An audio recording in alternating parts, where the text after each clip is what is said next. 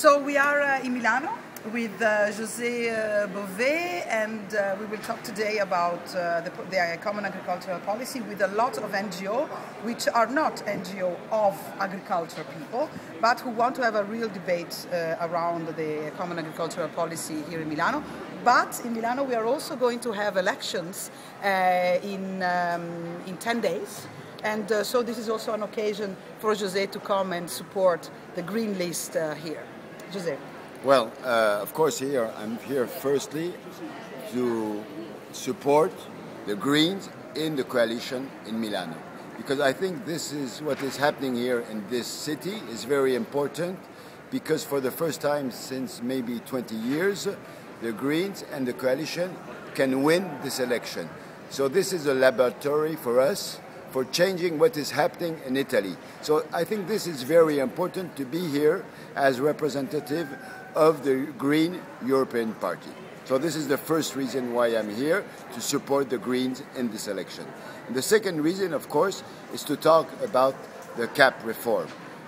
In this moment, we have the capacity maybe to change the direction of the CAP policy.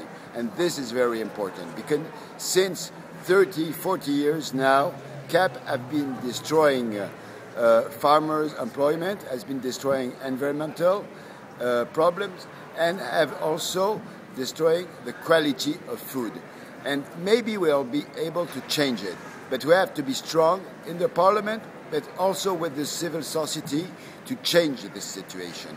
And that's why the Green Party in the parliament supports the proposition of Dacian Ciolos, the Commissioner for Agriculture.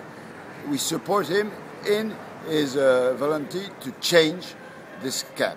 And that's why it's important now to say clearly what we want.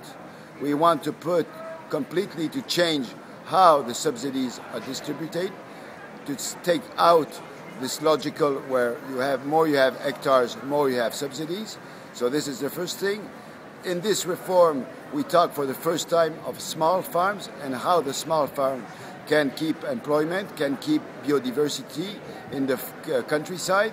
So this is also important. And the third thing which is inside this reform and that we support is that we can be able, in the first pillar, which is the main part of the distribution of subsidies, to oblige the farmers to have good practices, which are agricultural good practices, which are protecting environment.